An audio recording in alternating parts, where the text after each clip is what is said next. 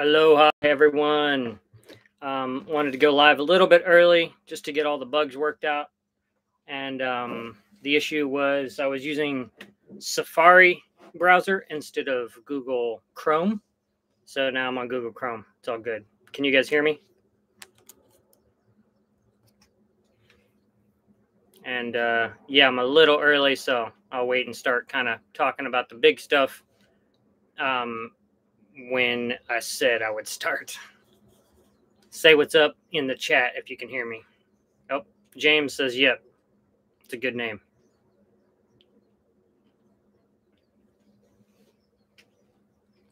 It might get a little loud and I might disappear for a second to close up the hatches. There's somebody like cleaning the bottom on the next boat over. Middle of a Sunday afternoon here in Honolulu. So if it gets loud, I might disappear for a second and close everything up. But a little muggy today, so I would rather not. Oh, there's lots of Jameses in the house on the chat. So hello, Kate. So yeah, I guess I'll talk a little bit about stuff that's happening and pop back and forth. Please forgive me if the chat gets overwhelming and I can't keep up with all the questions. My dear friend Sarah is going to be moderating the chat, and my little brother Scott might pop on, but Sarah will kind of be on troll patrol. Oh, there's Captain Mike. What's up, Captain Mike? And so yeah, let me talk about some sort of like recent stuff that's going on, some in the near future stuff, and then we'll kind of go from there. I had the very most recent thing is I had a podcast interview on Profoundly Pointless podcast. I've included that link in the description of this video, but I'll go ahead and post it here as well. And that was fun. I want to thank Kevin for having me on that podcast. We sat and talked for a while, and I'm happy with the way it came out. So go over and check that out. He does a pretty cool podcast format where he just interviews people with unusual lives, like everything from like dominatrixes to professional curling athletes to you name it, like a lot of sort of just very unusual lives. So he finds people and sits down and talks to them. So check out his podcast. What else? I also did like I can't remember the day after I did the Profoundly Pointless podcast.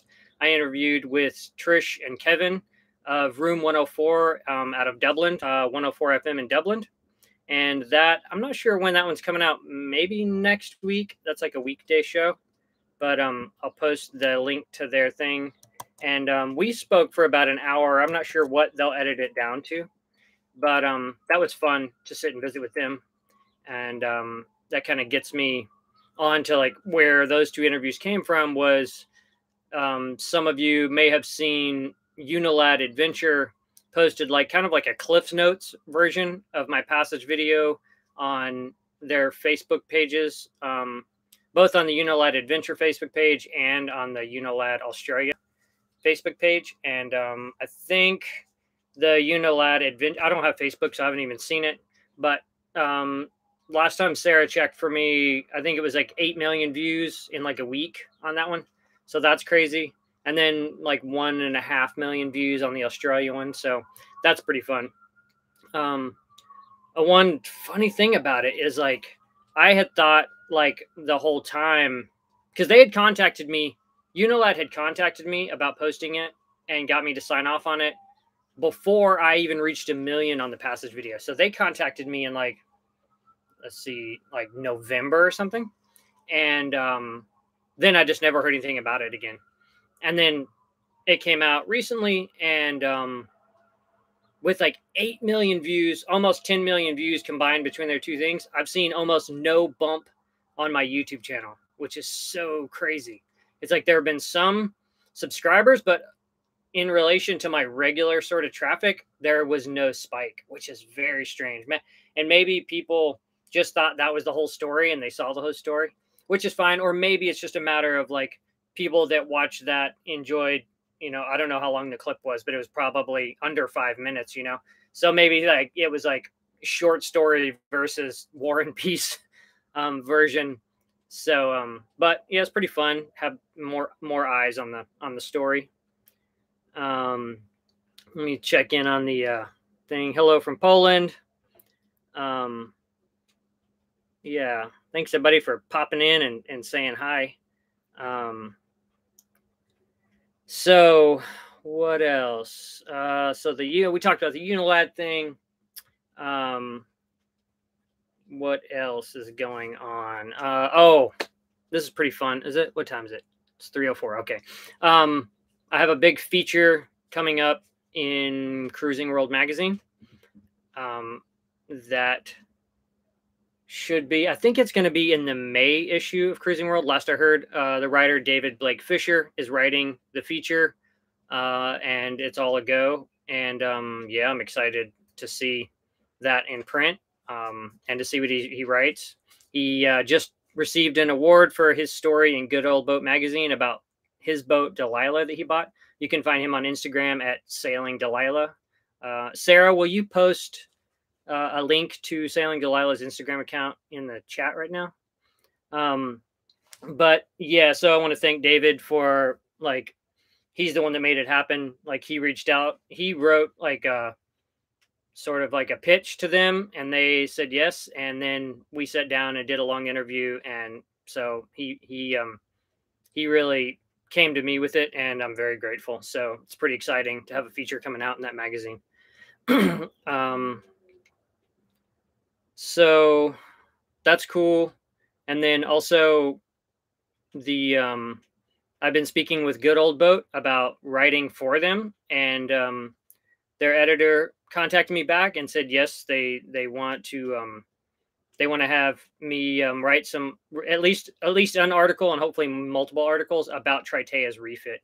So they're really a lot of the stuff they like to focus on are like old boats and like refit and mechanics and that sort of stuff. So I just did the second draft, finished it today, of a story that'll hopefully be coming out in that magazine, talking about the early days of the refit for Triteia. And if that's well received with the magazine, then I plan on doing a lot more sort of heavily specific articles in the magazine about the compression post and enclosing the head on Triteia, about the integral water tank that I made, about you name it, all these crazy custom things that I did to Triteia. So hopefully that turns into a number of articles for that magazine, and yeah, I'll be stoked on that. So that's happening. What else? Somebody's asking, how's the new battery system working out? I just actually got okay, so anyone that's on here that doesn't know, because I guess I made the one video, but Dakota Lithium sponsored me and supplied me with two beautiful 200 amp hour batteries. So now 400 amp hours of lithium battery, and I'm in the process of converting everything over and then converting into an electric galley. I'll go ahead and post their link real quick. And I have been waiting for a month for a Class T 400 amp Class T fuse. I found a place. I've been waiting longer than that, but I found a place that said they had them in stock. I ordered 2 of them so I'd have a spare. And then I waited a month, and then finally I called them. They're like, oh, no, we haven't had that since November. So it like wasted a month of my life and pushed the project on hold for a month. And I only had one battery hooked up. Well, the other day I just went ahead and hooked and finished the install of the batteries with an ANL fuse, which is not good for lithium, but it'll be okay in the short term until I can find one of these Class T 400 amp fuses. They're just kind of out of stock worldwide because of part shortages. So that, yeah, I got held back a little bit on that full install, but I've been filming the whole process. And yesterday I don't know if it was yesterday. In the last couple of days, I installed my Victron Energy Multiplus 2000 inverter charger.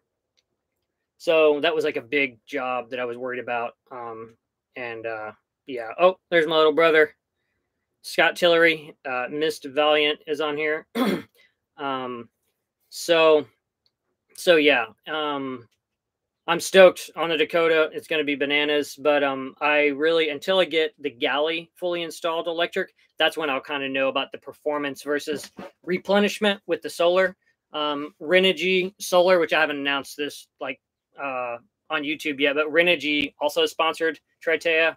And so I upgraded my solar from 200 watts to 400 watts with Renogy panels, and they sent me a 3,000 watt inverter that'll be the dedicated inverter for the new galley. And so that video is coming out in like 2 weeks for the solar upgrade. And so I'm stoked on that. That's going to help. I mean, it's doubling my solar. And then with lithium, since it charges, you know, what, four times faster or something, 5 times faster. So, you know, that'll help a lot. But I'll know more about it, you know, once I get into seeing what the electric galley does. Me being solo, I don't cook much. I don't eat much.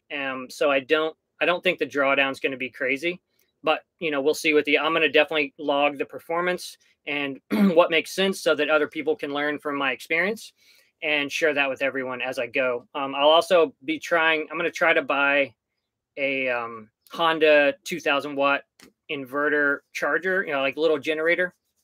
One of my viewers actually offered me an old one several months ago before all this was going down.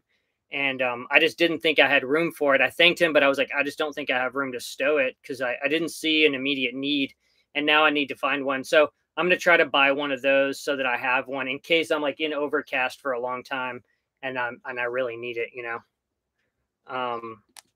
So yeah. And again, I'm sorry if I'm missing this stuff. Like my little brother Scott and Sarah can kind of speak for me in the chat if they see questions that they know the answers to. So yeah, that's what's happening with the lithium upgrade. I'm super stoked. And then what else? What else? I don't know. You guys have any questions? Let me see what I had some notes here, but I'm not good at. I'll talk about that in a minute. Yeah. So you guys have any questions about what I'm talking about?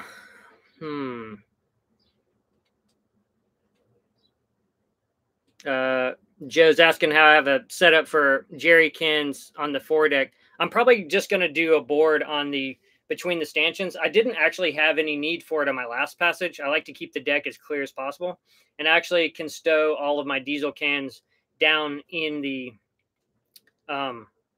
like in one of the cockpit lockers. I don't like storing gasoline obviously down below, and so I'm definitely going to want to take some. So those will get stored on deck somewhere. But for the most part, I don't have to store them on deck, which is good because then it keeps stuff from getting slammed by waves and reduces windage. Truth Make QQ asks, is my bottom clean? That's a dirty question. What's Kimberly up to? Kimberly might pop on here in a minute. She's in Mozambique, and she said she was going to set an alarm and try to get on and say hi. But it's like 3 in the morning for her. So, but she's doing good. She's in Tofu, Mozambique. And yeah, she's having fun and doing some research and just exploring Africa.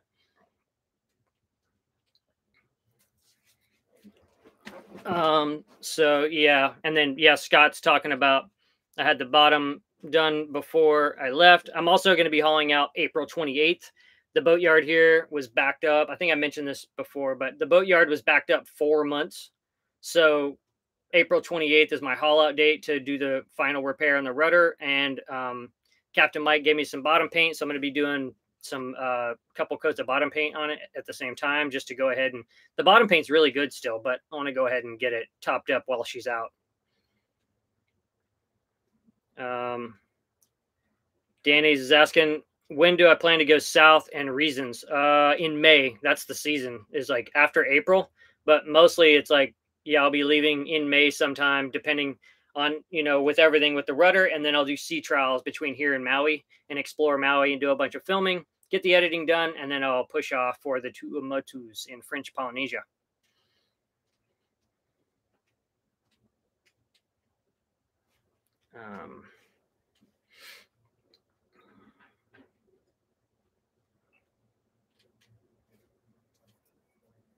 What else? Let's see what you guys are saying.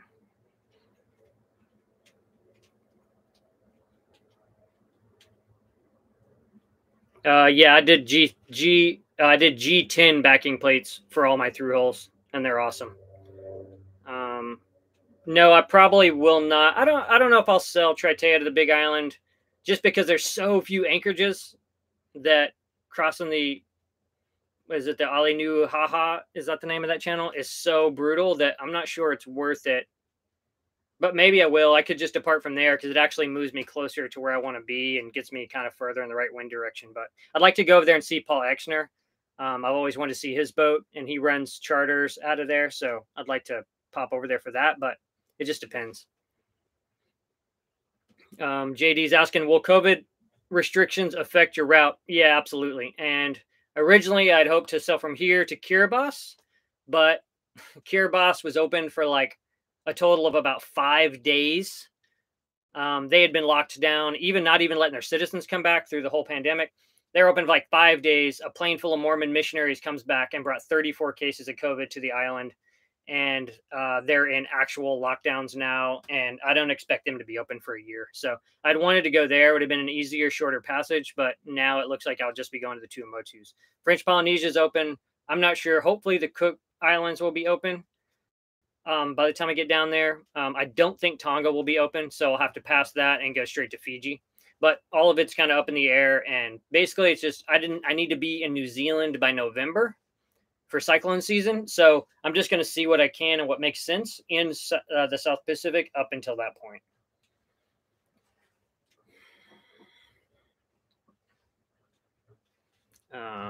Let's see. Is there a risk of running a cargo ship out at sea? Yes, absolutely. I almost got ran down coming here. I don't know what the traffic's like between here and Tuamotus, but I have a new AIS system that I'm installing, so it'll be less of a concern. I had a working AIS system when I left LA. It stopped working about 3 days out, and so now I have a new one that I'll have dialed in. They said the Philippines is always open for you. Oh, I'll definitely be heading to the Philippines, but it's going to be a minute because I want to see New Zealand and Australia, and then work my way up into Southeast Asia.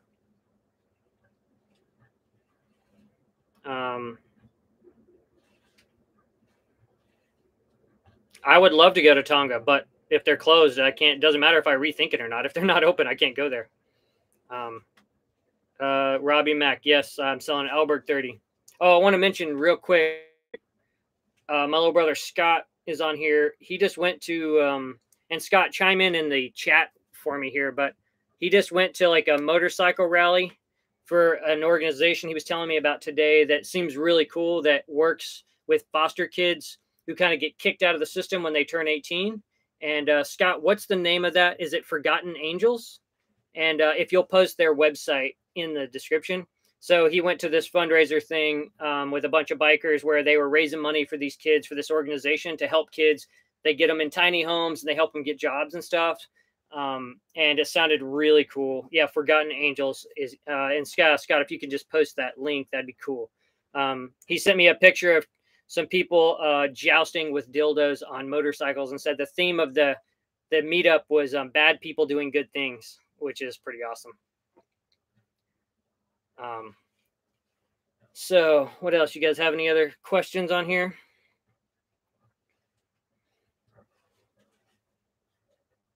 Let me think. There you go. So yeah, you can check out that. And I'll add that to my to the description down below.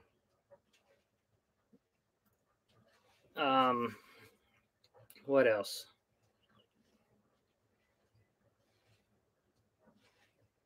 Any projects before? Mike's asking about projects before I leave the dock.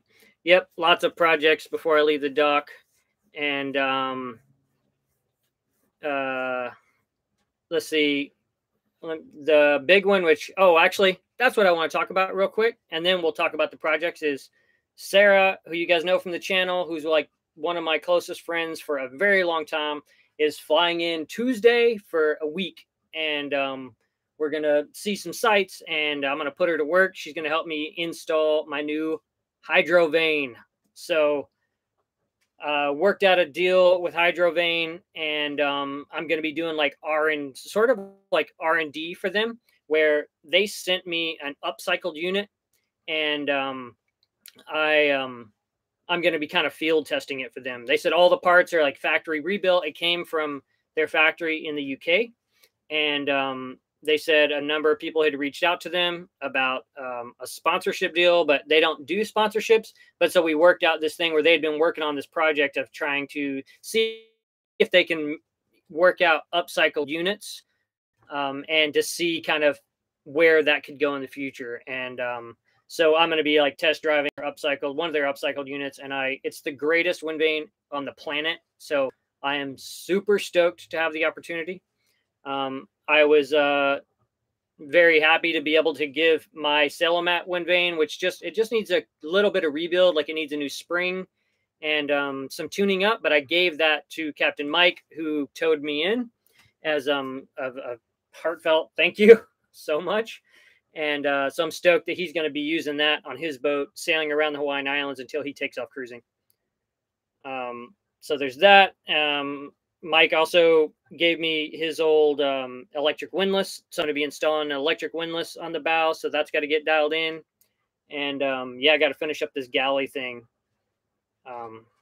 Yeah, it's like clock's a ticking. So it's like I've been working a lot on all these projects, just trying to get everything done.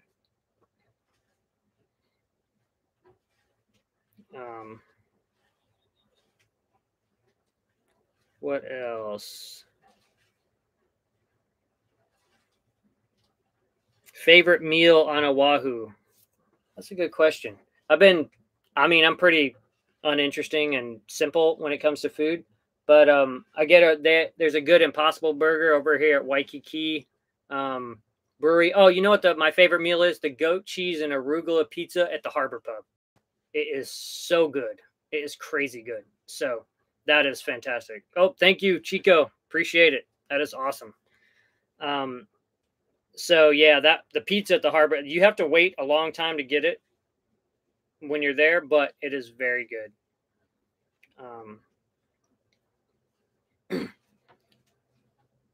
JP asked, what's the most important lesson sailing has taught you? Patience. Patience, patience, patience. That's the key. Hello from Australia. What else? Oh, thanks, you guys from the UK. Appreciate y'all being up so late watching this. What else? Let me see if I missed anything. Oh, thank you, Truthmaker. Appreciate that. No, you're asking about any seafood or catch anything yourself. No, I'm still learning how to fish, and I'm still waiting to get somebody of mine took me out spearfishing, but we didn't have any luck. So I'm going to go out with them again, and then they're going to teach me how to clean everything and whatnot. So that's still something I need to learn how to do. Thank you, Mike. Appreciate it. So what would I do if there was a war with French Polynesia? I'd probably sell someplace else. I don't know. So he said, love your bat tattoo. Yeah, I'm like old school goth kid. But I think beards and makeup don't go well together. So unless you're like in a black metal band. Hello from Maui. I love Maui. I can't wait to get over there and hit all the anchorages around Maui and the islands around there. Am I installing a water maker for the trip? No, I do not have money for a water maker. If I had money for a water maker, I would, but they're very expensive. So I have a rain catchment system, and I was just drawing up plans to make an additional sort of temporary bimini with a rain catchment add-on that works even better just today. So I'll be doing that.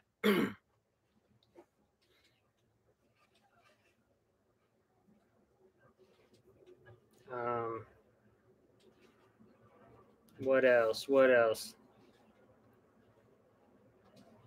If a wizard gave me one wish, what would it be? Yeah, I don't know. Let me think on that. I'll come back to that question. Probably something really dumb and wasteful. What else?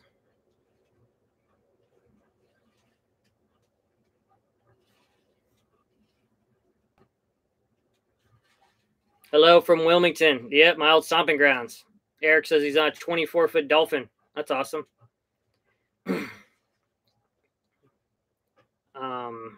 What else?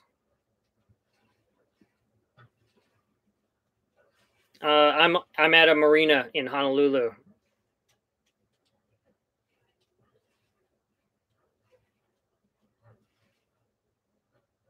Your most scariest time out at sea. Actually, I talked about that on the. I think I talked about that on the Profoundly Pointless podcast. So I'll send you over there to hear about my scariest moment at sea. Chico asked if I'd gotten any tattoos in Hawaii. No, but Big Island Mike's going to be tattooing a zebra dove on me soon. The problem here is like I go swimming so much that it's like, well, do I get tattooed and not swim for a week, or do I go swimming whenever I want? But yeah, Big Island Mike's going to be giving me a zebra dove tattoo soon, which I'm excited about. Corey said, any good sailing book you'd recommend, fiction or nonfiction? Yeah, I'll post. Actually, Sarah, can you post a link from my link tree of the books I love?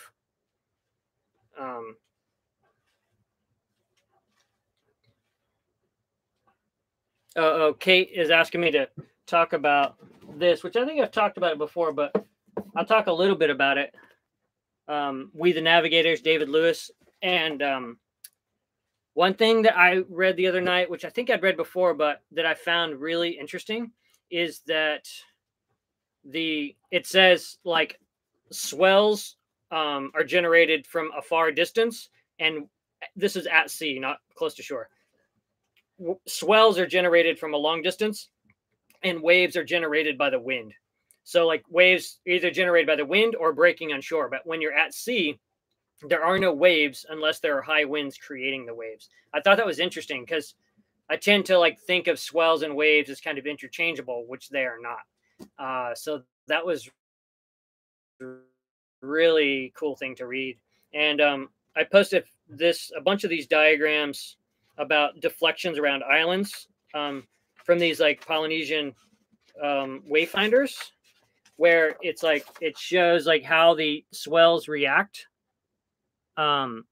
based on relation to land. So you can read that really far out and start seeing these swell patterns change before you've even seen, especially in the South Pacific, where it's like low-lying atolls, where you might only see like fringe of palm trees, where you can start reading the sort of surface of the seas to know that you're, so close to land. And then you use like the birds as well, because when you start seeing boobies or terns, like boobies only travel about 30 miles offshore. So you see boobies, you're like, okay, well, I'm within 30 miles of some land. And one other thing I read yesterday was that you can't tell from the bird activity necessarily, even if you see boobies and terns and great frigate birds, you can't necessarily tell which way land is unless it's sunrise or sunset. And so it says in here that like for great frigate birds, when it's time to roost, they go really high. They're normally like circling, looking for fish. They go really high, and they just do a beeline straight for their nesting area. And the same thing with boobies, but boobies go really low to the surface, and they fly straight as an arrow right to their roost. So that's like really neat. And I can't wait to apply the stuff I'm learning in that book, like, in real time on the sea in the South Pacific. Really cool book. And it's listed on that. Sarah just posted my list of a bunch of books, good sailing books to check out.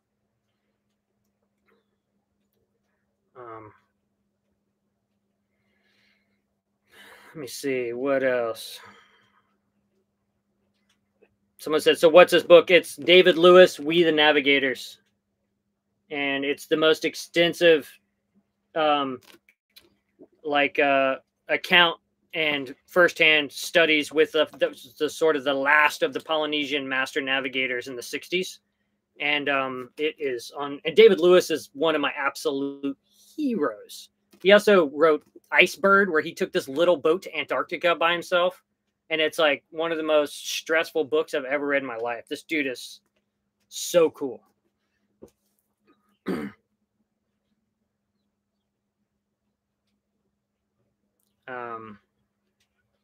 What else?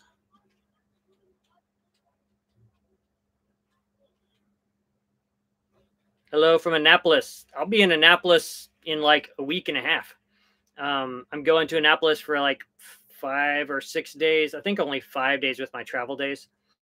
To the Ocean Cruising Club award ceremony. I received the qualifiers mug award for my passage to Hawaii. So I'm going to accept that and meet a bunch of people. And yeah, looking forward to that. Asking if I have a satellite phone. I have an Iridium Go, which turns my iPhone and iPad into a sat phone along with ePerb.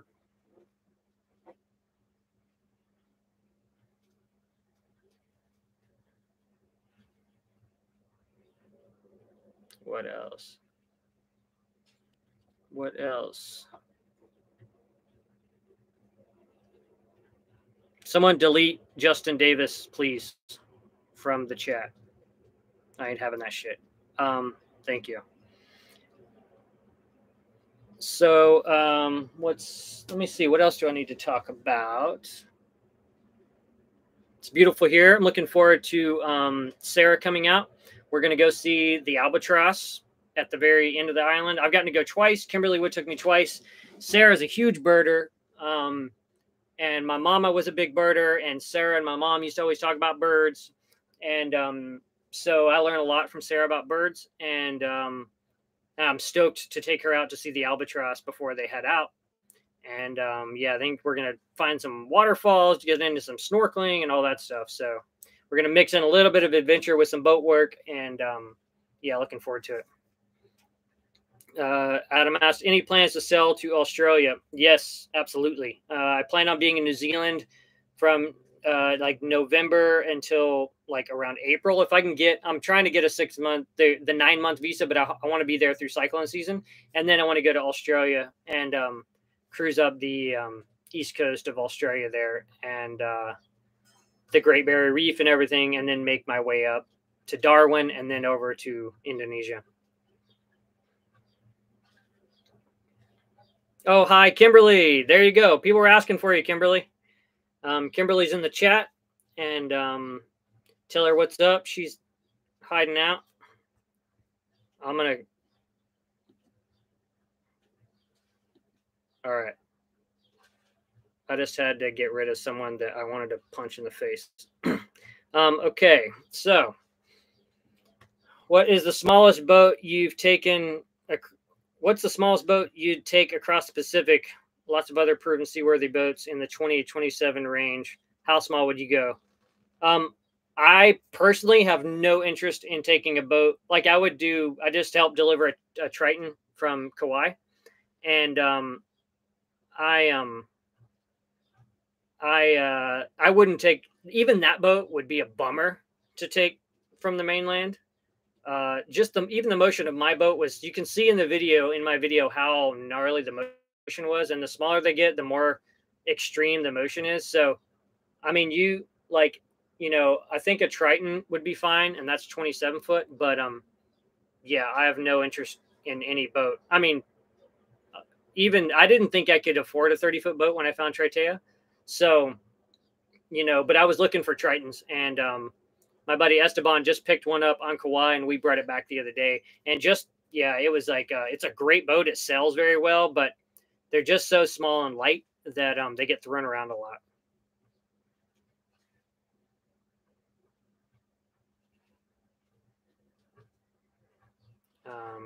What else? And it's funny, people often ask me, they're like, what size boat do I need to do this or whatever? I'm like, well, and I always say the same thing. I'm like, well, you can take a barrel over Niagara Falls. It doesn't mean it's a good idea. And the Kon-Tiki was a raft that drifted, from South America to the Marquesas. So anything's possible. Whether it's comfortable, fun, or safe is a different sort of conversation. What else? Curious about my height. I'm like 3'6". I am very short.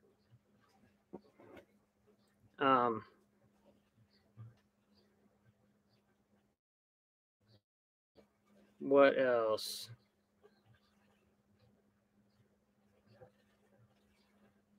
Yeah, like hobbits. That's why my boat looks so big inside, because I'm so short. Have I seen any UFOs out at sea? I have not. I've seen lots and lots of satellites, but no UFOs. But I came from New Mexico, so I wouldn't be surprised if I did see UFOs.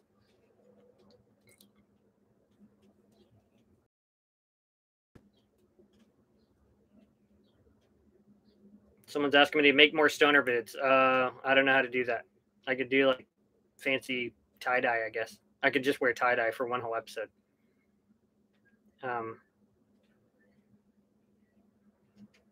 Green flash. I have not. Man, I've burned the like retinas out of my eyeballs trying to see the green flash for many years, and I have not yet.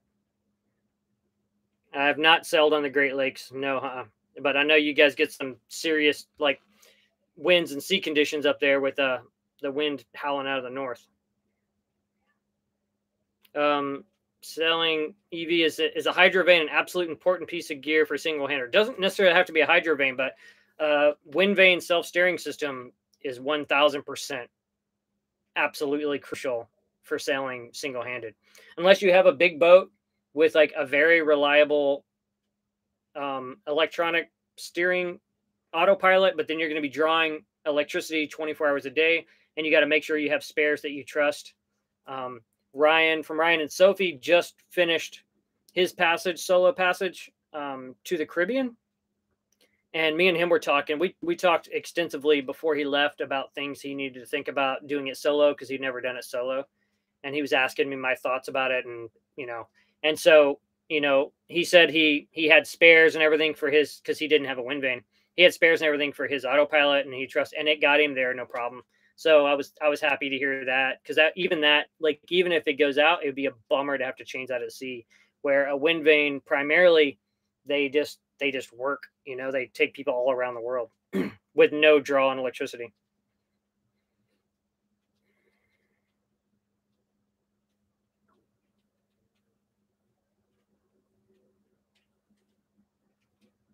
Scott's asking me what's the difference between a wind vane and a hydrovane. So a hydrovane is a wind vane, but a hydrovane is a auxiliary rudder wind vane, and the other kind is the I think servo pendulum, where most wind vanes use the same sort of mechanics, but it uses your own rudder to steer the boat. And so if I had had one of those, I would have been completely without self-steering as well. But I was always nervous and always thought that I wanted to have a spare rudder, because I was actually on a delivery years ago in the Atlantic, where when we came into North Carolina, we came in and out to the Outer Banks at North Carolina, and we got outside the mark, and we ran aground, and the captain panicked with his 75 horsepower engine and broke the rudder off.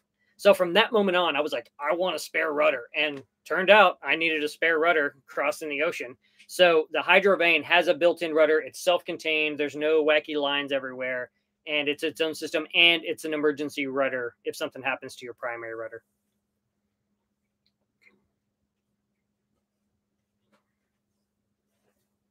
Would I ever like to sail in the Arctic and Northwest Passage? I would love to sail in the Arctic and Northwest Passage on a boat purpose made for that, with a crew that knew what they were doing.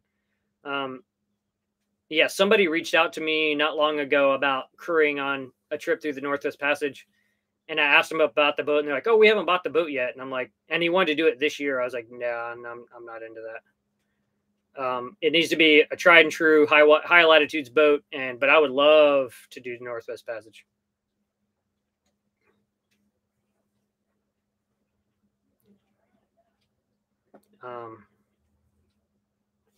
Is snorkeling and diving hard to learn? Holding your breath, relaxing underwater. Snorkeling is very easy to learn. Diving, you definitely want to get training, because you can die very easily. And then the same thing with free diving is you want to get training, because it's easy to die free diving as well. But yeah, you can. It's amazing. It's like one of the greatest things I've ever done is diving.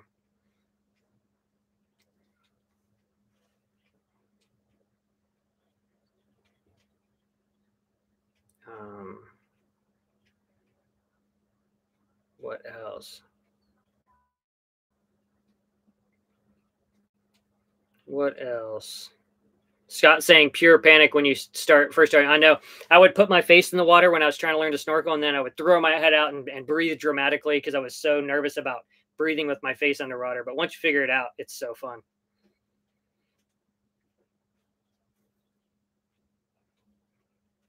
You guys got any other questions?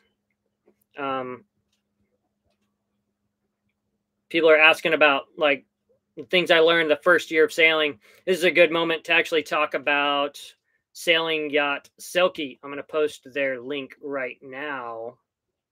A lot of times people ask me how to, I just put in their link you can find in the description of this video as well, but I just put it in the chat. A lot of people ask me, how can you get on boat? Can you get sailing experience? How specifically ocean, coastal cruising, whatever. One of the ways to do that is you can book passage on charter boats.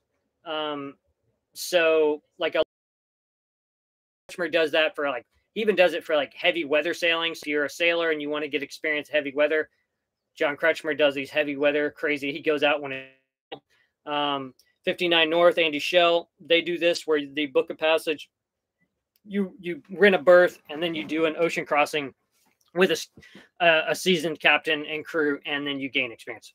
So I learned how to sail under Celia Bull, female captain out of Scotland. She's English. She was like one of the top mountain climbers, female mountain climbers in the world back in the day. And she runs her charter boat, Selkie, which I learned to sail on out of Scotland. And she just released her new calendar for this next year. And I can't remember, I can't remember how much the berths are for what time period, but probably like $1,500 to $2,000, depending on which one. But if, you think about it, it's like it's like a hotel stay, and then they have someone on board preparing all the food. So you're getting all your provisions taken care of, and you're getting to explore all these different areas around Scotland. So if you think about it in the sense of like a traditional vacation cost, it's not that different. And you're gaining insane real world experience from this captain. She's done Cape Horn a ton. She crewed on a boat that went to Antarctica a number of times. She sailed to South Georgia. She told me about being in 60-foot seas in South Georgia. She is a super badass. And she taught me so much. Like we anchored all over the Orkney Isles. We like just insane, changed my life forever. And you can book passage on her boat. She also, in the spring of 2023, is going to be taking the boat up Norway and exploring all the fjords of Norway. So I think they're going to go from the Isle of Egg to the maybe to Orkney, and then Fair Isle, and then Shetland, and then or I may have switched those, and then from there to Norway. And I was like looking at my calendar trying to figure out if I could leave my boat tied up someplace and like go do this passage to Norway with her, because that would be so cool. So check out her website if you want to see about getting some ocean sailing experience. Celia Bull on Sailing Yacht Selkie, incredible, and it'll change your life. It'll do one of two things. It'll either you'll be like, this is what I'm going to do. I want to definitely do adventure cruising, or you're going to be like, that was absolutely terrible. I never want to do ocean sailing again. So yeah, check it out. What else?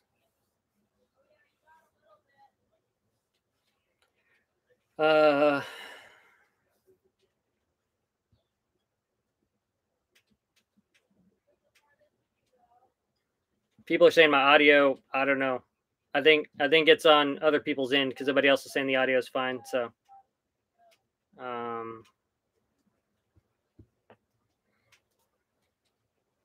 someone asked if I got ASA certification. No, I did not. Let me check I'm getting text messages here. Can you guys hear me? Sarah's saying she can't hear me.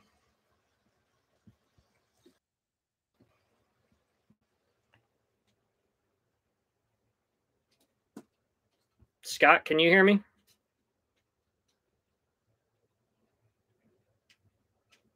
Seems like half the people have it and half don't. So I don't know. Okay. What else? I talked about Selkie and oh, someone asked about ASA. I did not get ASA training. And what I'll say about the ASA training is that I think it's absolute robbery what they charge for those courses. It's completely unnecessary. And someday when I get old, I might set up a separate competing nonprofit and offer courses that have the same credentials for half the price, because it's absurd to me how much they charge for those courses. And now if you have no experience, it's a good way for someone to teach you the basics of sailing. But I think it's criminal what ASA charges for those courses, considering you don't really get anything from having the certificate other than you gain experience, you gain confidence, and it might make you know if you want to pursue it or not. But yeah, I think it's completely criminal what they charge for those courses. It's absurd. And I will say that you can study. Like the only reason I even looked into an ASA course is because then you can rent charter boats in other parts of the world. They say that you can.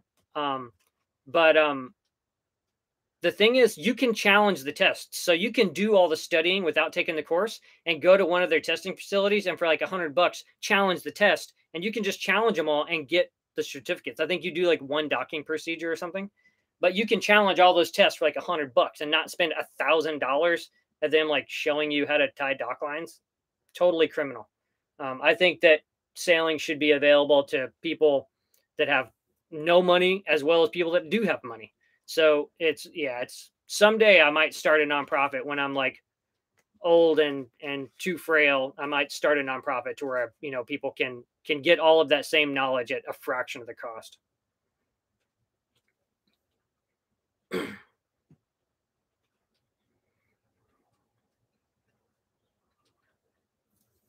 What else?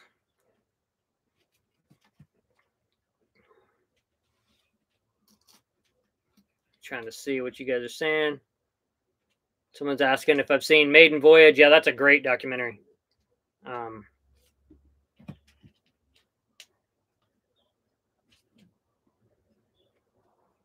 asking any parts of New Zealand I want to explore. I want to see all of it. Actually, in I think it's this issue, the Ocean Cruising Club guide. I think there's one of the stories in here is talking about a couple that went around all the islands in New Zealand, and I'm basically going to look at what they did and kind of investigate those anchorages and stuff. So I don't know a too terrible lot about New Zealand yet, but I was writing back and forth with Lynn Party the other day, and she invited me to come and visit her. So hopefully I'll be tying up on her dock. She's one of my greatest sailing heroes, so that would be kind of epic for me to sail into her dock. So yeah. What else? Someone said, what in life made you just drop the norm and decide to go sail? I want to see the whole world. And yeah, just put a plan in action and went for it.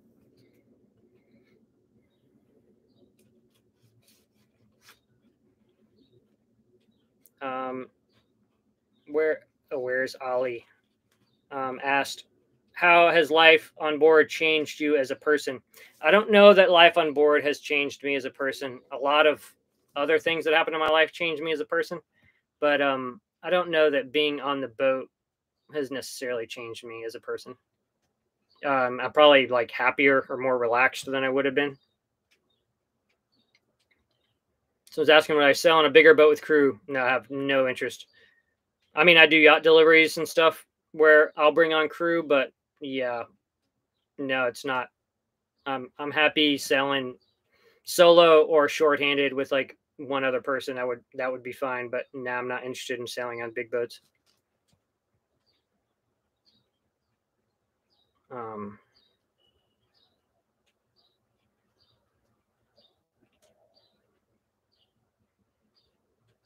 What else? Sorry if I can't keep up with this chat. It goes pretty fast. I'm doing my best.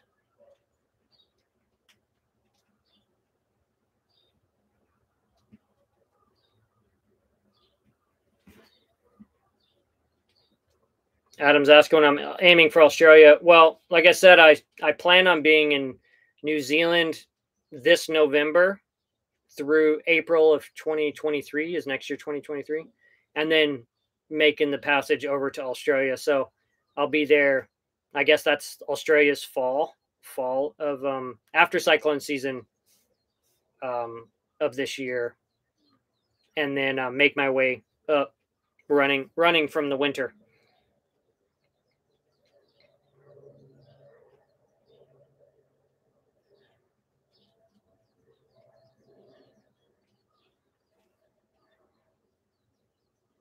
Someone said bad luck to change the name of the boat. Nah, not necessarily. You can go through certain procedures and, you know, roll the dice on it. I changed the name of my boat, and yeah. So it's like you can be superstitious about a variety of things, but it's also bad luck to have women on a boat. But I'd much rather have a woman on the boat than a man on the boat. So there's that. What has been your favorite adventure so far? I'd have to break that up. Like in Hawaii, probably Kaneohe, because the sandbar was so absolutely bananas. But I loved the west side too. And I just finished writing a story about Pokai Bay, going to Pokai Bay. So that's fresh in my memory. But I would say Kaneohe was so cool. That was probably my favorite adventure on Oahu so far.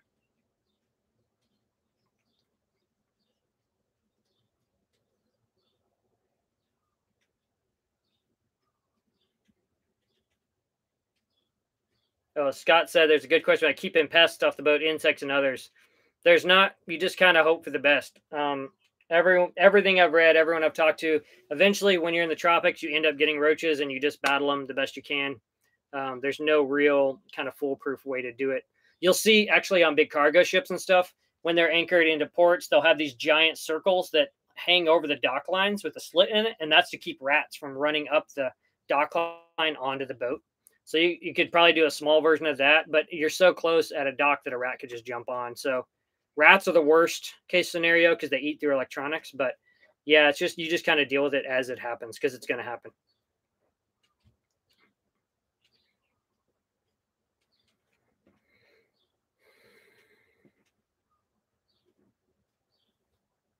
Mike's asking if heavy fog is a serious concern on a long passage, only in places where there is fog. So, like Southern California has fog. If you're sailing kind of north of the Hawaiian Islands, especially towards Alaska, there's a lot of fog. But in the tropics, there's no fog.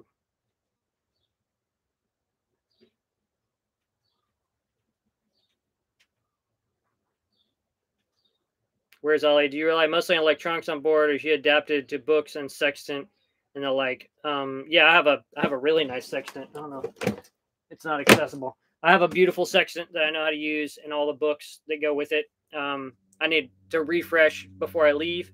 I'm also planning on trying to sit down and interview with the one of the Polynesian wayfinders on Hokulea, I believe, is the Hawaiian voyaging canoe. I'm going to try to meet up with those guys and see if I can interview them on camera talking about it. And that's another thing why I'm studying this book is to practice Polynesian star navigation. Pretty simple from here to the Tuamotus and to Tahiti. Basically, you just keep the Southern Cross on your bow and you keep sailing to it, and eventually you hit the Tuamotus.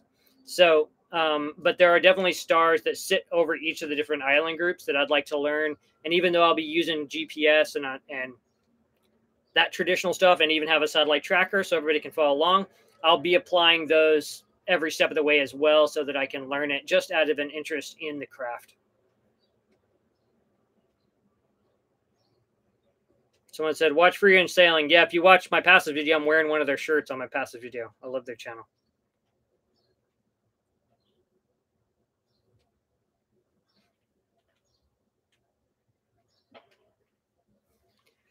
What else?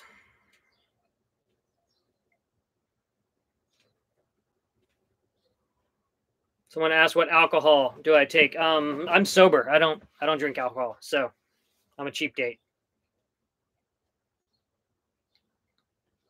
I said, how big is my drone? I have a Mavic 2 that is sad. I need to make sure she still works before I leave because I crash landed her on the Ocean Passage. She worked for all the trips around here, but she was acting weird last time when I was at Kaneohe. What else? Yes, I do keep alcohol on board that people give me. I have like a nice bottle of rum for guests or whatever. I think I have some of John Conway from selling Flurian. I think I have his family owns a wine company. I think I have a bottle of their wine, but just for guests.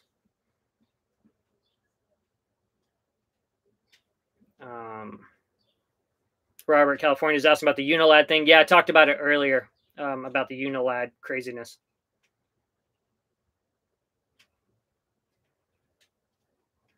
Someone's asking about pirates. There are no pirates. There are pirates in Somalia, and there are some pirates near like Malaysia if you sail alone at night. Pirates are an imaginary boogeyman. They're not an issue. There are bandits, localized bandits. Like it's not necessarily safe to sail around the Papua New Guinea and stuff, but a lot of that has to do with like they're under such great poverty that they're trying to steal to supply their livelihood, which doesn't justify it, doesn't mean it's okay, but there's a big difference between pirates and bandits. Same thing, and I've mentioned this before, like SV Delos, when they were in Madagascar, they had someone try to steal their dinghy in the middle of the night. Those aren't pirates. They're just bandits.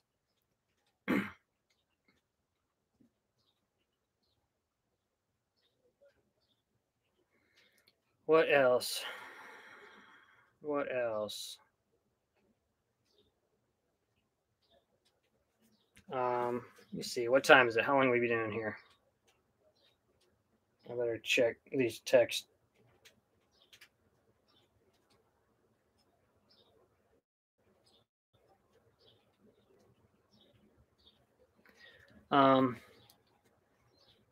Someone said Kimberly is on. Yeah, I don't know. Kimberly may have fallen asleep. She might still be on here.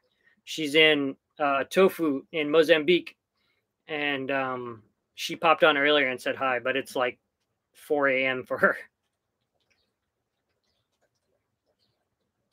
Asking about whales, killer whales coming too close to me. Nope, I've had killer whales on a delivery in 2015. We had orcas surface right next to us and hang out with us for an hour.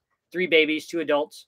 The only place in the world there's documentation of killer whales interacting with ships and it's specifically attacking ships' rudders is right off of the coast of Gibraltar, like that strait. I can't remember the name of that Strait of Gibraltar, maybe.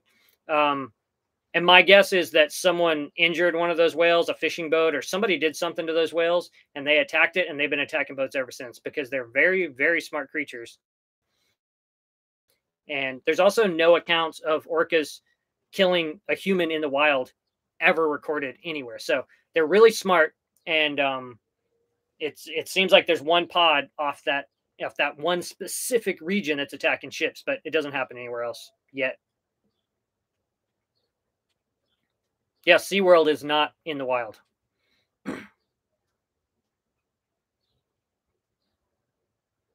Hello from Romania. That's awesome.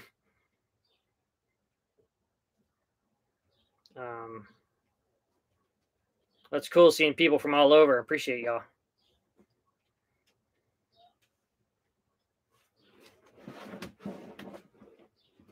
What else? You got any other questions?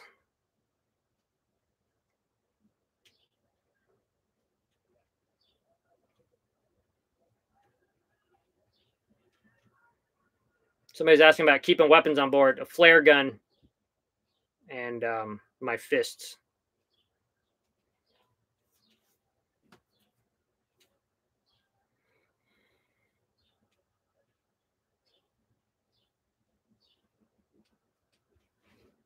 No pets on board. Nope.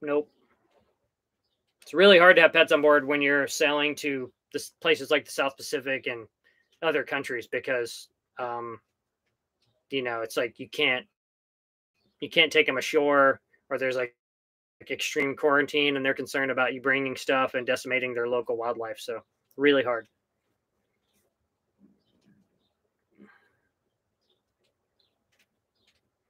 Jesse Timbers asking about any tattoos to honor my passage from Cali.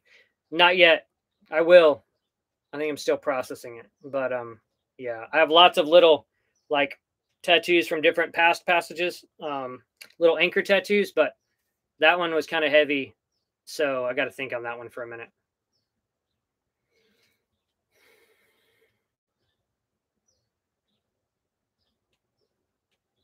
If somebody asked if I'd seen any mermaids, no, because if I did, I'd be drowned in it.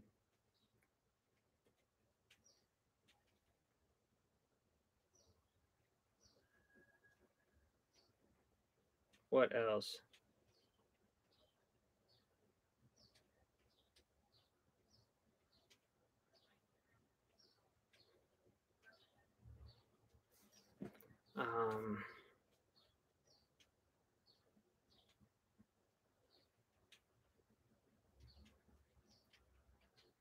What else? You guys got anything? Favorite book reading experience on board? When I save this book just for passage making, The Boundless Sea. It's crazy fascinating. It's almost like, I mean, look how thick that thing is. It's like kind of an absurd history of the sea. I got a postcard from the Åland Islands in there. Yeah, this book is really, it's pretty dry. But this is what I read when I'm on passage making, mostly. And then I got this book the other day, which I'll probably use when Sarah comes to visit, Ancient Sites of Oahu. So I'd like to visit as many of the heiaus as I can while I'm here. And this has them, and the fish ponds and stuff. Also, here's another go-to, keep it light. You know what I mean?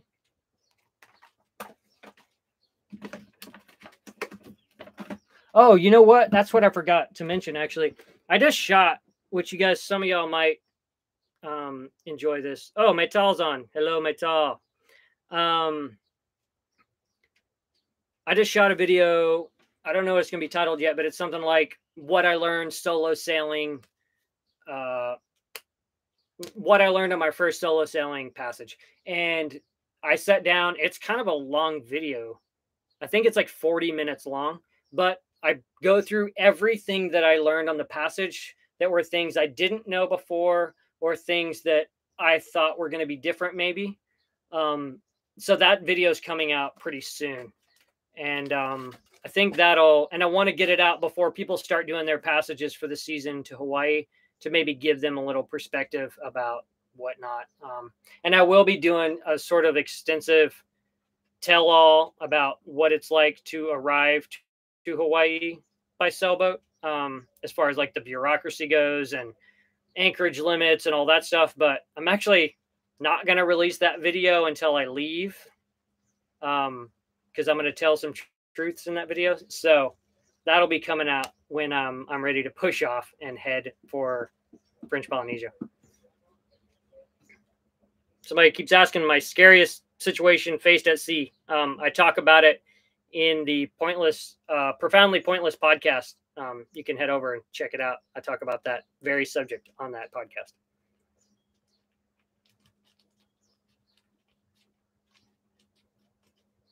Jesse asked, how is your emotional and mental health since you arrived in Hawaii? It's day to day, actually. And I mentioned earlier, I just did a podcast with like 104 FM in Dublin. These hosts are Trish and Kev. They were really nice. And their show is Room 104. And actually, I think I talked more about the emotional side of things with them than I have at all since the passage video. But it's day to day. I have days where I'm dark. I have days where I'm sad and confused as to what happened to my life.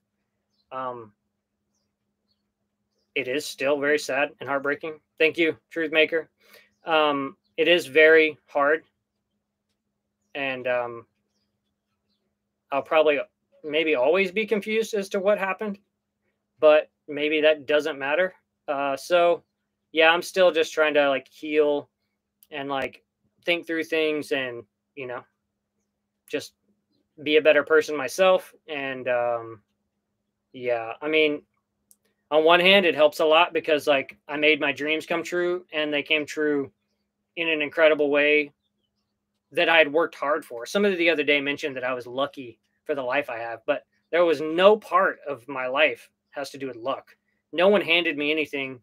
No one even presented me with any opportunities or anything. Like I built everything I have, and my dear friends and family helped me along the way as far as like, you know, my short team and stuff when I got in a situation, but nothing to do with my life has to do with luck. It has to do with like me busting my ass and giving up a lot of conveniences. But so in one way is like the emotional aspect is offset a little by all of, you know, all of my other dreams coming true.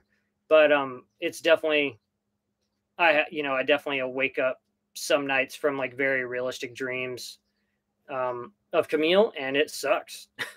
It still sucks. So yeah, and I only wish her the best. We haven't spoken. The only time she spoke to me was when she asked me to sign divorce papers. So, you know, that's like a long gone subject. But yeah, it sucks. But I definitely think that certain parts of it are easier because of the fact that I am living my dream, even though it's, you know, sometimes it's scary and it's hard. Like this place is very expensive. And yeah, so there are certain things that are scary about it, but um, yeah, I think it's just I think it's going to be a long road to healing as far as the heartache stuff goes.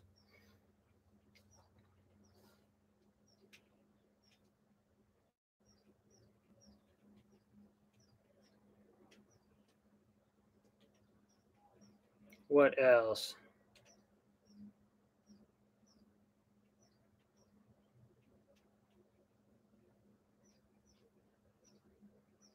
Somebody asked, do you keep your mental and emotional health together when sailing alone for weeks? Do you have a sat phone? Do you talk to anyone? I did have a sat phone. I made a couple of calls, but the talking on a sat phone is kind of a nightmare. So there wasn't much of that. Oh, thank you, Kane. But yeah, yeah, I can talk about this actually. So I don't know. Actually, I spoke about this on this podcast coming up, so I feel like I can talk about it. When I left, I was completely devastated, and I knew the boat was sound. I knew everything was ready to go, and I only told a couple of people, mostly just my brothers and really close friends who are like family to me. And I remember I gave myself like I said 2 weeks, but it ended up being 12 days because of a weather window. But I was like, I'm going to give myself 2 weeks to make sure my head is right before I do this, so I'm not doing something foolish. And then, I did it. I pushed off, and I was concerned about being in sort of like self isolation or like self imposed solitary confinement after having such my life completely shatter into a million pieces. But the one of the main factors is that when me and my brothers lost our mama in 2013, I like buried myself into a relationship I was in at that time and kind of hid from the grief and didn't address the grief. I could not accept the fact that my mom was no longer in existence. So, and then when that relationship ended and I had to actually deal with the grief back then, it was much worse. It was very devastating, and I was very suicidal. Um, Having my mom, before it's like I was able to like offset suicidal thoughts when I was younger because I was like, well, I would never do that to my mom. And then when she was gone, I was like, well, and this was like before I had any kind of future on the horizon and before I'd even gotten into sailing. And so, you know, that was like a scary thing. And I think that I had made it worse on myself by hiding from the grief. So in this situation, when I lost Camille, I was like, well, I'm just going to do the kind of extreme opposite where I just sit with it and like, you know, try to understand it and just try to move forward. So, I would do the same thing again. I think it sucked no matter what. So, but it was almost easier to just try to like muscle through it than if I had been, you know, in California where I have friends who love me and my brothers and, you know, people like distracting me and making sure that I was okay. So yeah, I definitely would do it again, the same thing, but I hope I don't ever have to do that again. But yeah. Oh yeah, Scott mentioned it's almost been 10 years since we lost our mama, which is crazy. My mom would have hated me being a sailor. She'd have liked all the localized stuff and she'd have liked watching all the pictures of the fish and stuff, but it would have stressed her out so bad me doing ocean crossings.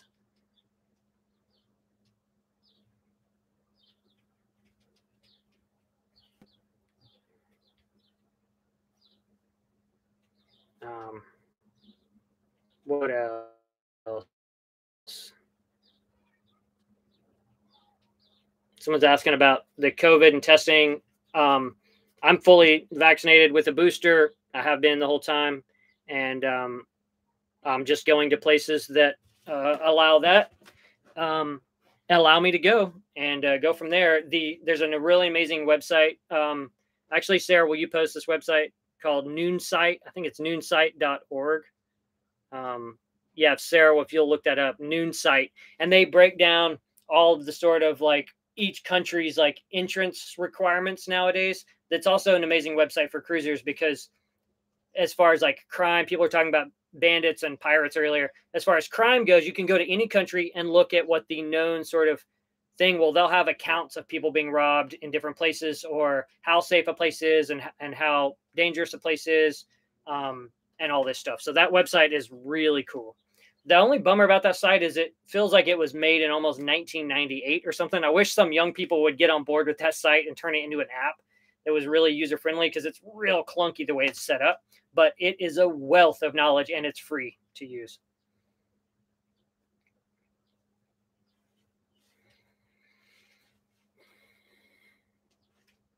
Oh yeah, my little brother said that mom would have been senseless for buying and riding a motorcycle.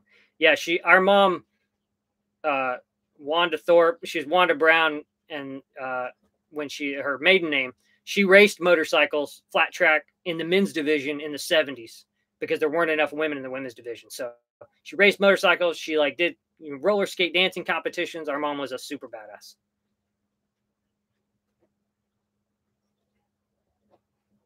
Yeah, so Sarah posted that Noon site. Really, really cool website.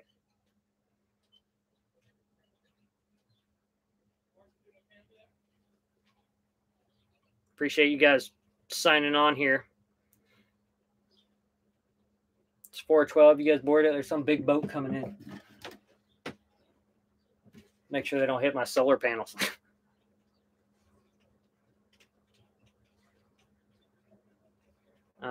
What else?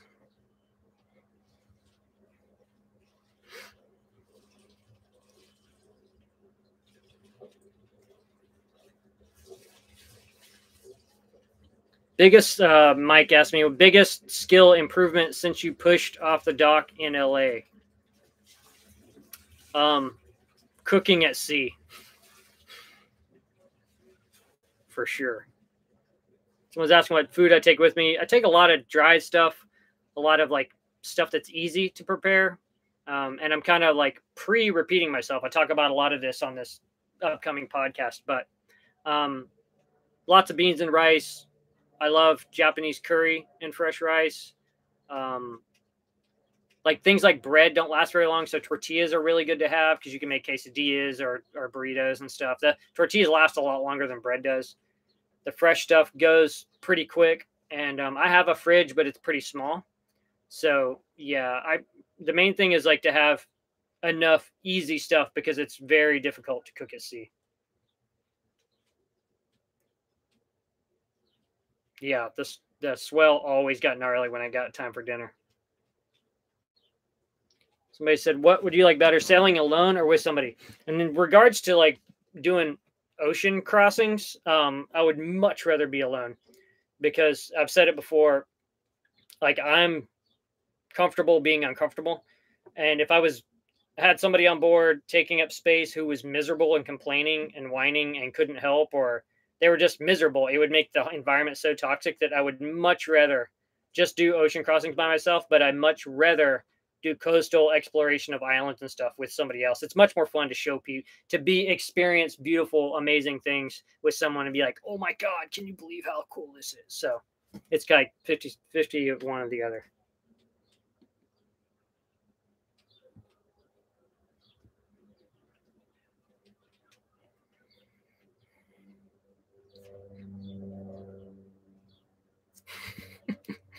Mike's talking shit on there. I love you, Mike. What else?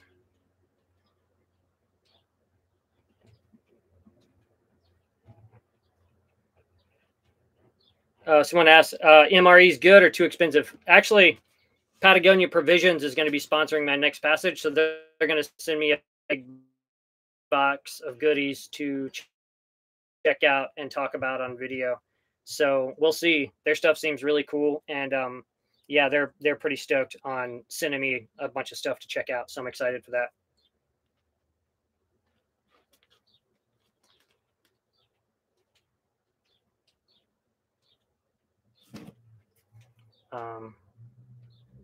Someone said, can we see the view where you are? Sure. Yeah, I'll do that. You guys want to see the view? I actually cleaned the boat, so I'm not too.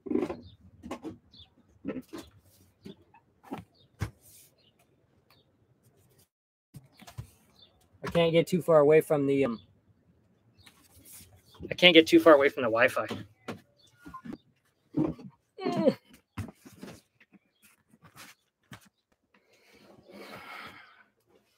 What else?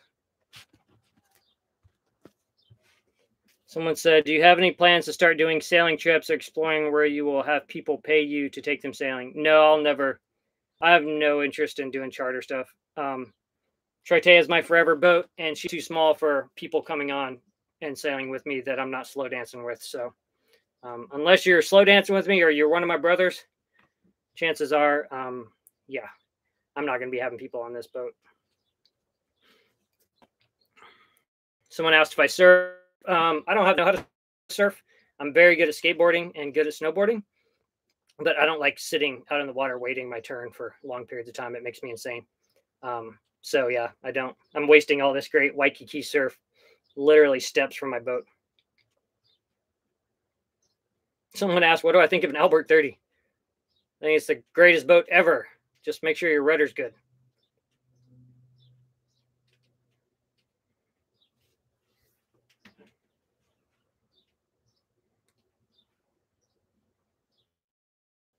I'm not going to get a bigger boat. This is my forever boat. I love this boat.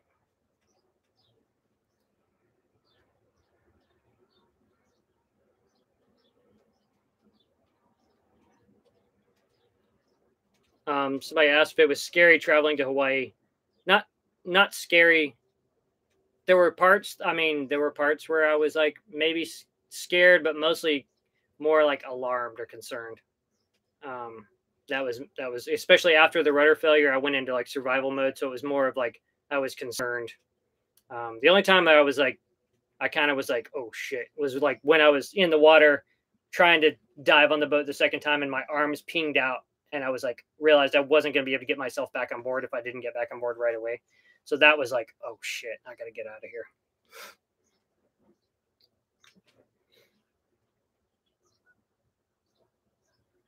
Someone asked if I found out what hit the bottom of my boat. There's no way to know what hit my boat. My best guess is that it was a sea container because of the red mark on my rudder and the chip out of it.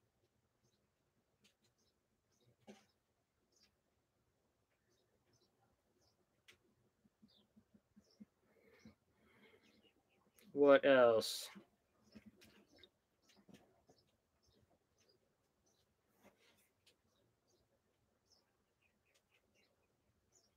We've been going hour and 20 minutes. Maybe we can button it up. You guys have any more questions? Any more questions? Do I miss LA? Absolutely not. I love LA. It will always be my real hometown. I grew up in Hobbs, New Mexico, but my real hometown is Los Angeles. I lived there about 20 years this last time. I lived there a couple times, but the last time was 20 years. I love that city, but no, I do not miss it.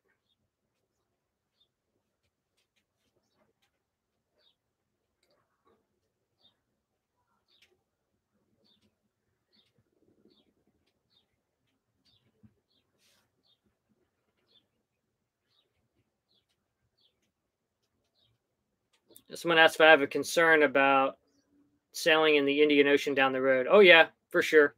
But mostly it's just a matter of like you sail in the correct season, you watch your weather windows, and at least there's islands to hop between in the Indian Ocean. But it's a serious ocean, so you definitely got to like plan your trips and be ready to batten it down. Oh, Kimberly's asking if I plan to bring anything with you to trade or gift to people in places that are very remote. Yeah, absolutely. I'm going to stock up on like lots of school supplies and stuff for kids. I've been reading different books about things that are good to bring to trade or to give as gifts, and like lots of like I'll buy a ton of like fishing hooks and different things. I actually reached out to the company Goal Zero that make these like rechargeable lantern solar lights. I reached out to them and was like, if you guys want to send me any number of your lights to give away in the South Pacific, I'd be happy to do so. I didn't hear back from them, but something like that, where it's like something that would help these isolated communities. I would, yeah, for sure be taking stuff, to trade and to give as gifts. Oh, someone said deflated soccer balls to trip to Africa. Yeah, I've read that that's really good as well.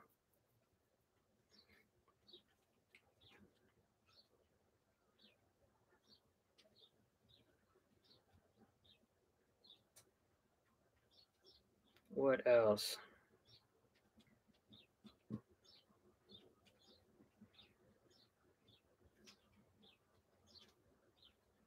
Um,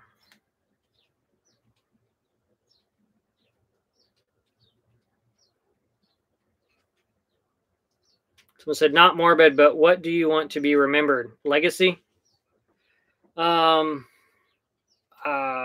I want to be remembered as somebody that encouraged other people to go sailing, or even not just go sailing, but just chase your dreams or to connect with nature, see beautiful things, to be amazed. Like, it doesn't even have to be like, even if you don't have the budget for doing something as absurd as what I'm doing, go walk in a pasture and look at insects. And if you can find like excitement and passion from seeing beautiful things or unique things or wildlife, like the thing that excites me the most is wildlife. So, on any scale, like that's what I want people to like, oh yeah, that dude encouraged me to like pursue, a long hike and seeing gorgeous things and camping every night for a week, like that's all I really want. Is Maytal asking something? Let's see. Is your dreams in your dreams? Are you on land or boat/sea? The That's a good question actually, Maytal. A very funny thing that happened was actually most of my dreams now. I dream about past work events. So I worked as an art handler for like 20 years, and I'll regularly have dreams where I'm literally just installing art and there's no drama happening, but I'm like working out problems in my head about installing art in a gallery or museum or in a private residence. Like half of my dreams are like old work dreams. But when I was at sea, it's pretty obvious why it happened, but I constantly had dreams that I was too close to land. And I was like 20 days from California and having dreams that I was that I was sailing close to land. And that so much of that is because I know that I was sailing solo, you sleep, no one's on watch. So much of that is just like, I'm just barreling towards nothing, which there was, not really a concern because the land was still so far away. But that was like the dream that happened at sea.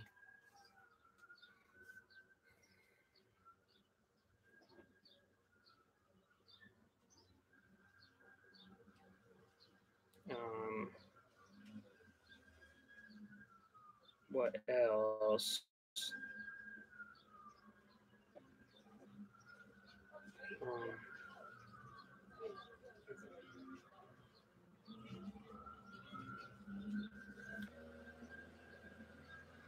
Someone said, I need to share a story about my tattoos. Yeah, I've actually been working on doing like an episode about tattoos and the history of tattooing and how it relates to sailing and just the history of body modification.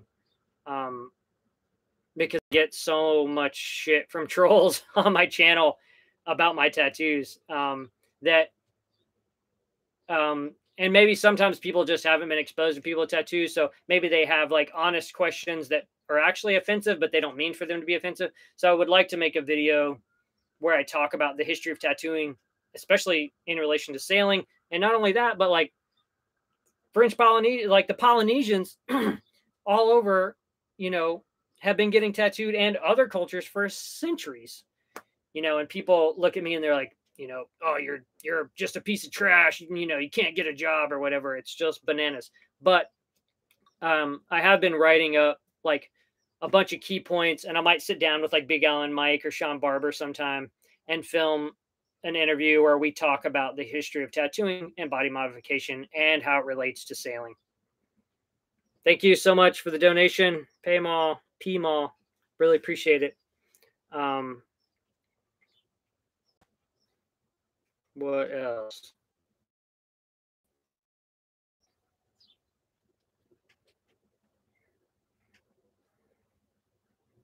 What else? Oh, I'm not getting down on myself at all.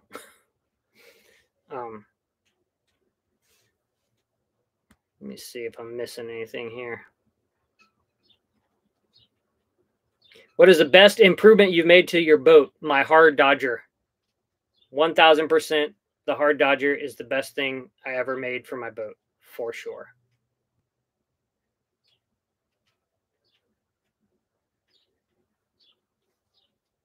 Oh, Kimberly said she's excited for mine and Sarah's adventures next week. I can't wait to take Sarah to see the albatross. Super stoked. Have you guys been checking out Kimberly Wood's channel? Sarah, will you post a link to Kimberly's YouTube channel? She's been doing her vlogs. She's doing a great job editing. She just started learning how to edit and stuff, and she's been doing a fantastic job editing these little vlogs of her time in Mozambique. And she's going to be in Africa for a while and showing us everything she sees there. So definitely head over to her channel and subscribe and check it out. Check out her videos. And I'll add that link to the description of this video after the chat is done as well.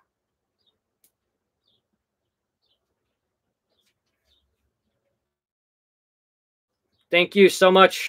Really appreciate it. I like that. Look at that fancy emoji guy with sunglasses. I don't know how to pronounce your name, and I'll say it wrong. Sinan? Thank you so much.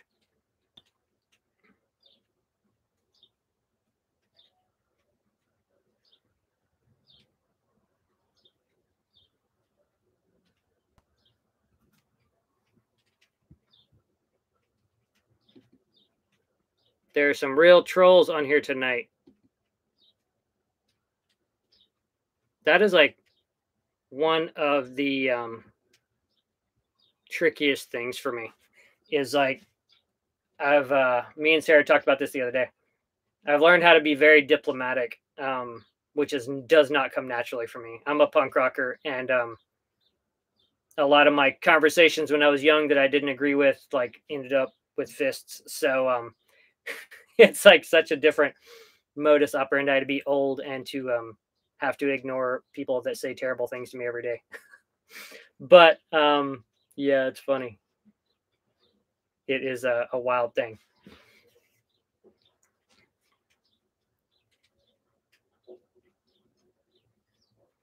Yeah, exactly. My little brother doesn't have to be nice. He can handle them for me. Who's your inspirational sailing influence? Number one, probably sailing hero is Hal Roth. I love that dude, and I think his wife's name is Margaret. Yeah, they're kind of my top heroes for sailing. And then Lynn and Larry Party, more so like Lynn Party is kind of more of my hero because she's a writer and a sailor. The Smeatons are two of my heroes. John Kretschmer. Yeah, lots of people from the 60s, though. A lot of that. Like, that's mostly the stuff I read is the stuff from the 60s. Kimberly's asking if I ever thought about release my log books as an audio format. Yeah, maybe. But then it would be like a long account of me mispronouncing everything in my own book. So I'm phonetically challenged.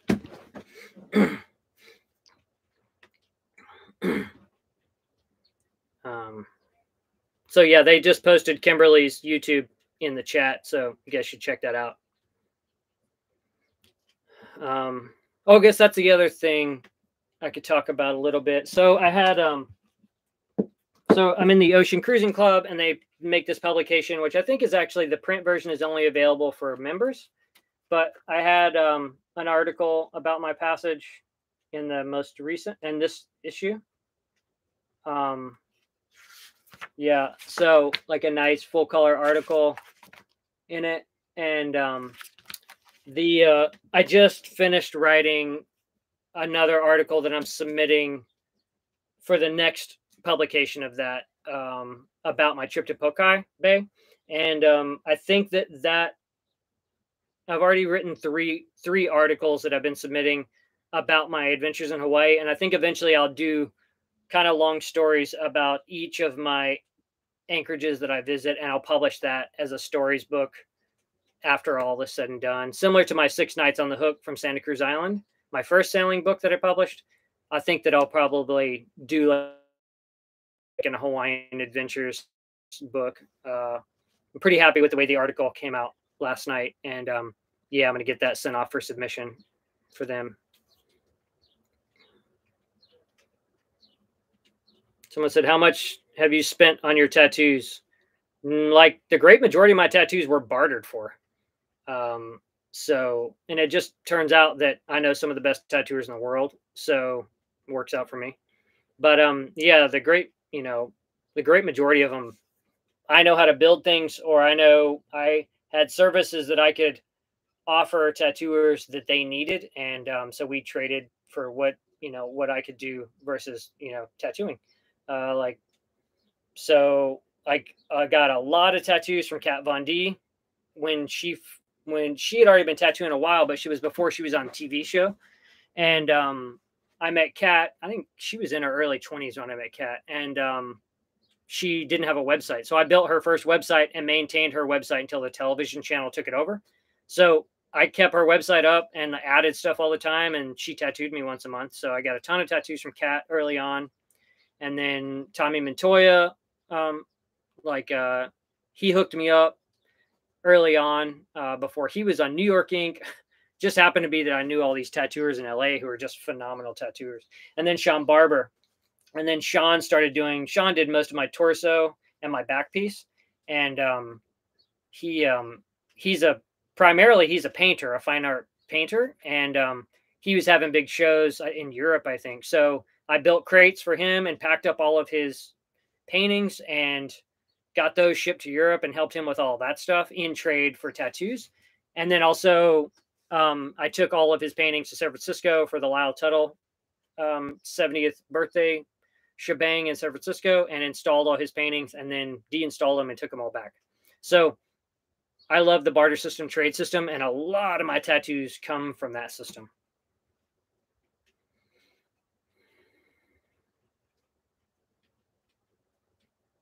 Someone asked, how much did I pay for my boat initially? I paid $2,400 for my boat.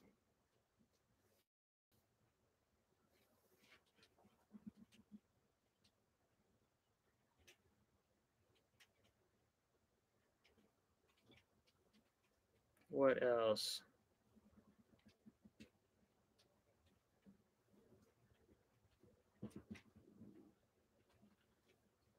What else?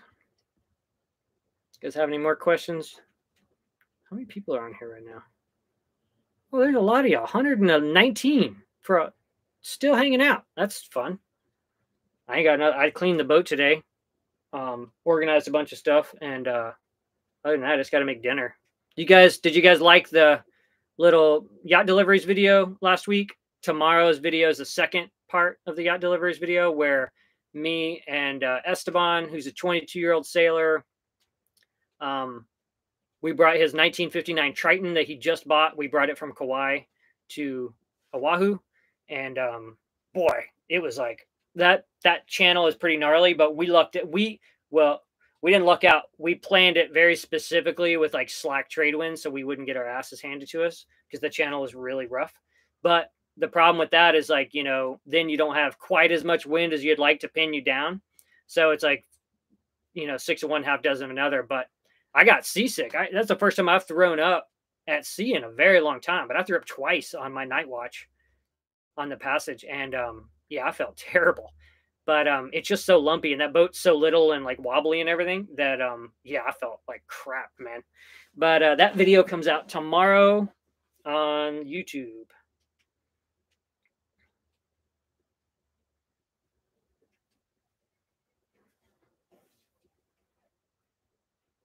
Someone asked what the interior mod you regret or have done differently. I have zero regrets of any modifications I've done to the boat because I really, really thought things through. And yeah, I have absolutely zero. I guess the only thing that is a bummer, which I have to fix, is I bought this nice deep sink and I didn't realize that it would set right at the water line. So when I'm heeled over, water comes way up. I have to shut the seacock. So there's like water that sits like low in the drain. And if the boat's heavily laden down, then the water will come up into the sink. So that sucks. I need to fix that. I need to get a shallower sink, I think. But that's the only thing. Other than that, I'm stoked. I have no regrets on anything I've done to my boat.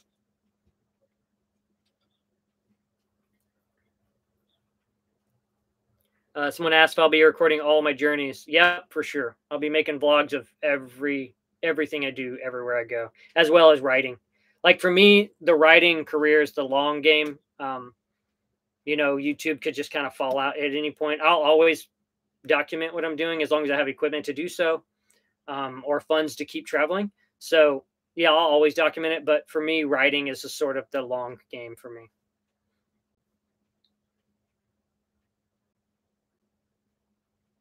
Someone asked if I think age could be a limiting factor. It just depends on the physicality of what you're trying to do. There's I read the book from the Hiscocks where as they got later in years, they built all of their boats, but they actually downsized their boat from like I think like a 45-foot boat to like a 30-foot boat because as they got older, it was harder for them to handle that much boat. So there's ways to kind of work around it. Also nowadays with like electric winches and stuff that can add to the ability to kind of sail longer as you get older.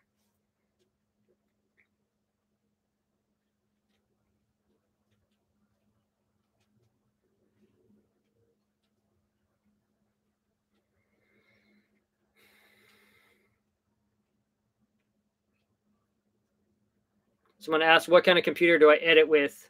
I just had to buy a new MacBook Air because my computer, the keyboard finally went out. It was on its last legs anyway, and I didn't even realize how terrible the editing experience was for me. But I just had to buy a new computer because this is my job, so I have to have a way to edit.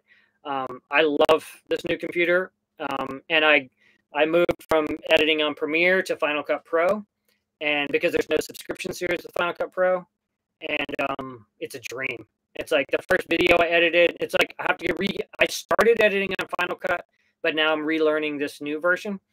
And the first video I output in Final Cut rendered in 6 minutes or something. And I thought something was wrong. I was like, oh, it didn't render. Because the old one, it would take 2 or 3 hours to render a video. So it blows my mind how quickly they render.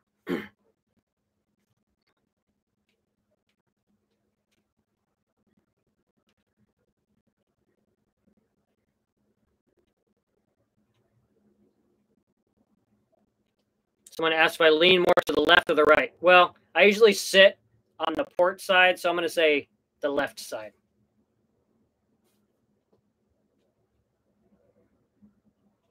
I tried putting a check valve in the sink and it didn't help.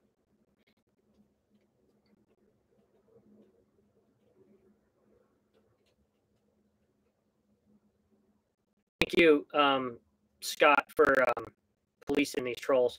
Thank you, Gary. Really appreciate the donation. Awesome. Very, very grateful.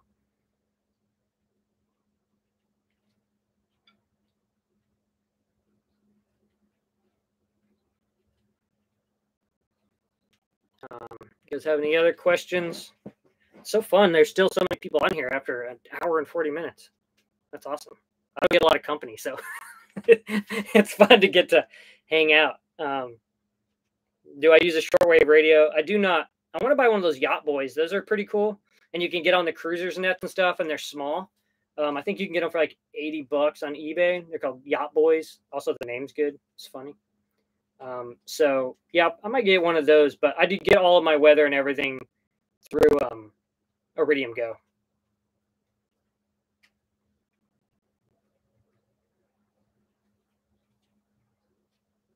Yeah, my moderators are really got their hands full with trolls today.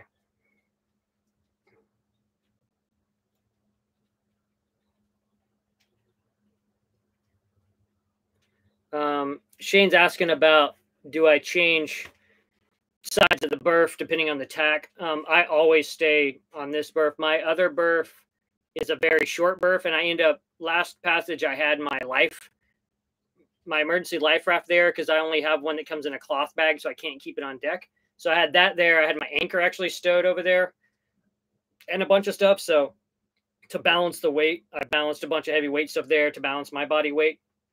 So just on the other tack, I'm just against the lee cloth.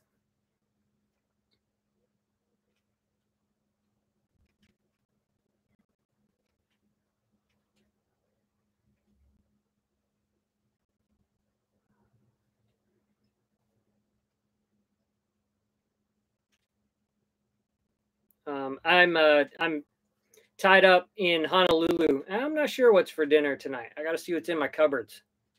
I got some victuals the other day, but I kind of been eating the same things over and over again.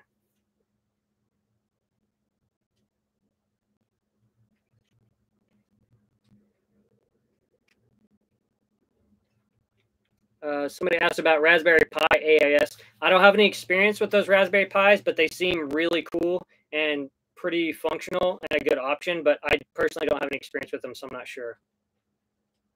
Somebody said my Dakota Lithium batteries look amazing. Oh, I'm so stoked on the Dakota batteries. Super stoked.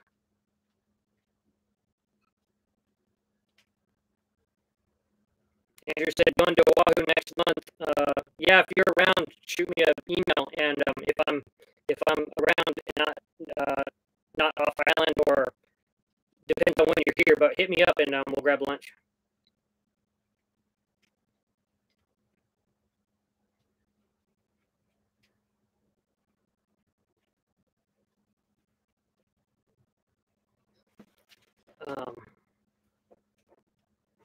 Somebody said their audio is failing.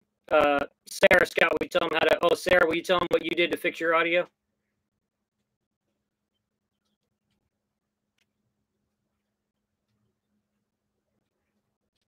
Thank you, Kimberly. I hope you go surf today. Looks like you might go. Oh, you're going back to sleep.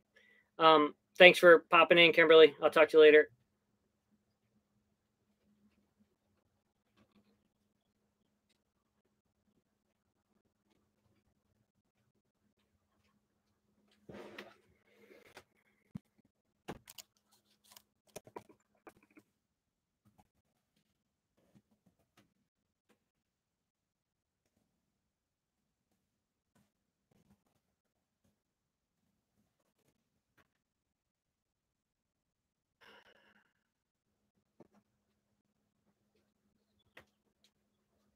Somebody asked what happened to my field recorder. It's a known issue with that brand of the Sony, and it's an expensive field recorder, but it's a known issue where I think the power boards go out on them. So hopefully my buddy, I'm going to send it to my friend in New York who's like an electronics wizard, and hopefully he'll be able to fix it or at least extract the audio recordings I have on there for me.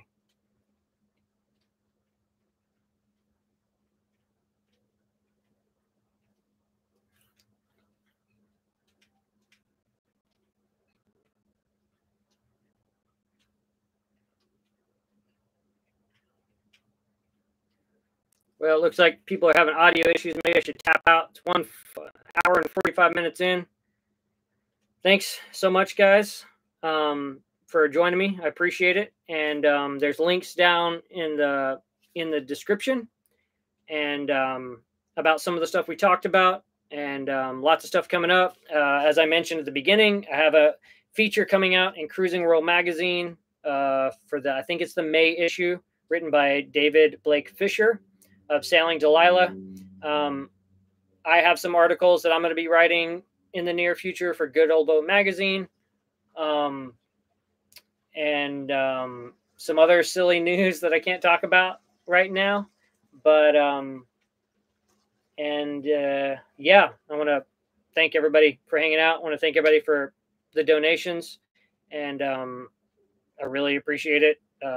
It's very expensive here, and the YouTube income is very all over the place. So thank you so much. Thanks to my patrons for your continued support. And I hope everyone enjoys the videos. And yeah, it was great hanging out with you guys. So thanks, and fair winds until next time.